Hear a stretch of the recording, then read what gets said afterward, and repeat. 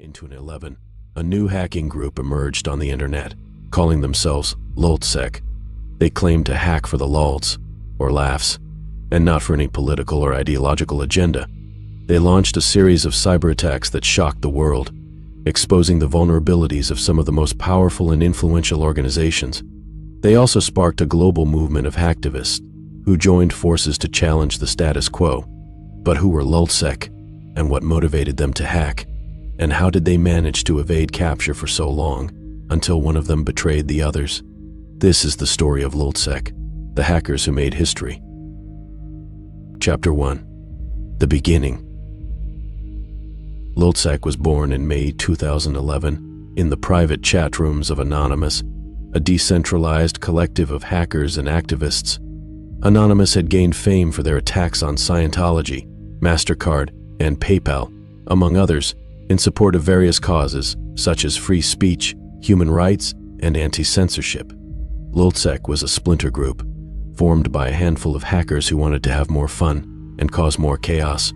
They chose their name as a combination of lulz, a slang term for laughter, and security, which is what they like to compromise.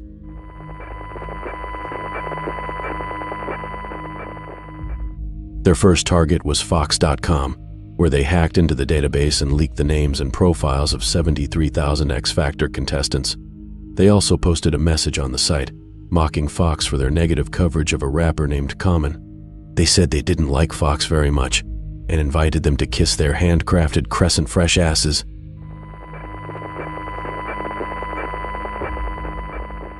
Their next target was PBS, the public broadcasting service, where they planted a fake news story, claiming that the dead rappers Tupac Shakur and Biggie Smalls were alive and living in New Zealand. They also leaked thousands of passwords and emails from PBS employees and affiliates. They said they did this in retaliation for a documentary that criticized WikiLeaks.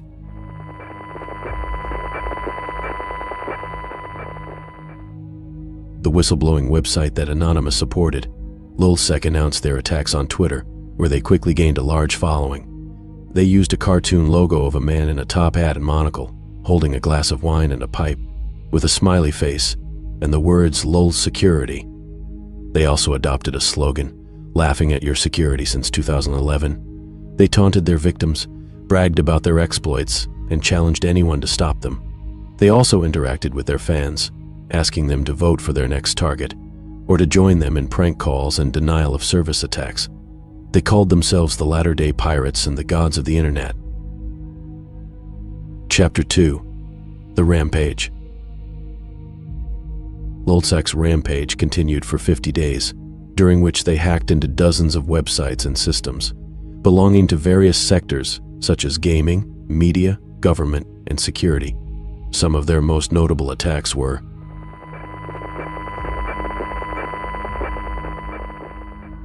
Sony, where they breached the PlayStation network and stole the personal data of 24.6 million customers, including names, addresses, passwords, and credit card numbers.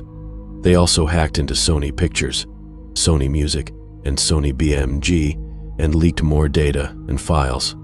They said they did this to expose Sony's poor security and to avenge the lawsuit against George Hotz, a hacker who had jailbroken the PlayStation.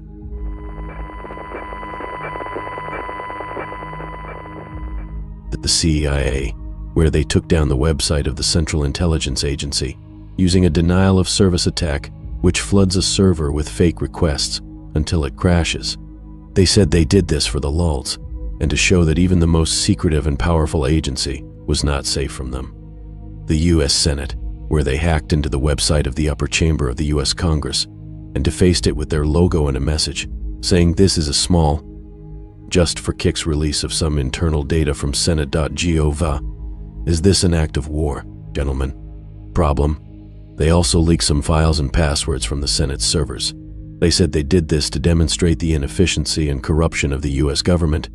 LulzSec also attacked other organizations, such as Nintendo, Bethesda, Minecraft, EVE Online, The Escapist, Finfisher, Infraguard, Unvalence, Prawn.com, The Sun, The Times, and many more. They leaked data, defaced websites, and disrupted services, causing millions of dollars in damages and losses.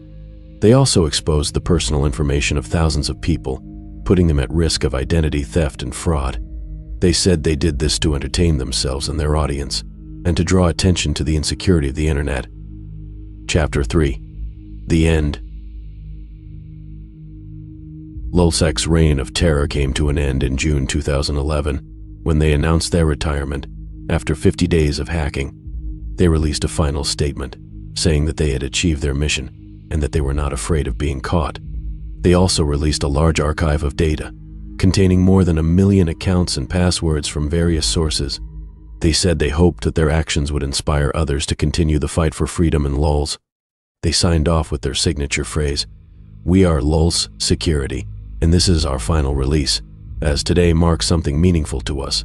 50 days ago, we set sail with our humble ship on an uneasy and brutal ocean, the internet. The hate machine, the love machine, the machine powered by many machines. We are all part of it, helping it grow and helping it grow on us.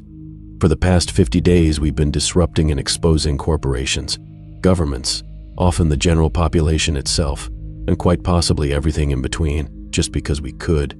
All to selflessly entertain others. Vanity, fame, recognition, all of these things are shadowed by our desire for that which we all love. The raw, uninterrupted, chaotic thrill of entertainment and anarchy. It's what we all crave, even the seemingly lifeless politicians and emotionless, middle-aged self-titled failures. You are not failures. You have not blown away. You can get what you want and you are worth having it. Believe in yourself. While we are responsible for everything that the Lulz boat is, we are not tied to this identity permanently. Behind this jolly visage of rainbows and top hats, we are people. People with a preference for music, a preference for food. We have varying taste in clothes and television. We are just like you. Even Hitler and Osama bin Laden had these unique variations in style, and isn't that interesting to know?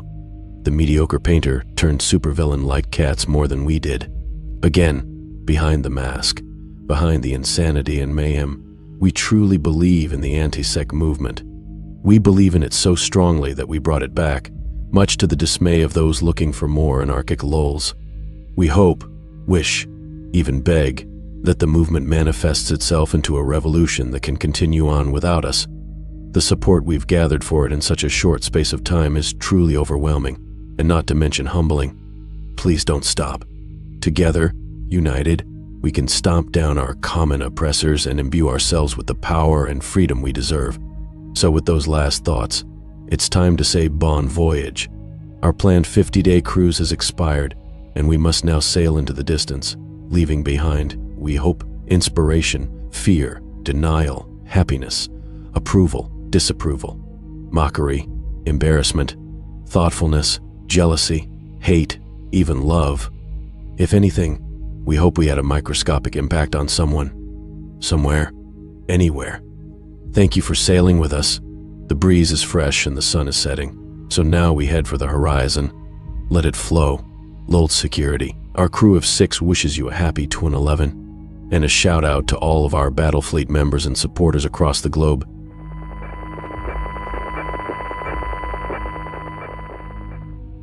However, LulzSec's farewell was not the end of their story. It was soon revealed that one of their leaders, Sabu, had been arrested by the FBI in June 2011 and had agreed to cooperate with them in exchange for leniency. Sabu, whose real name was Hector Xavier Monsegur,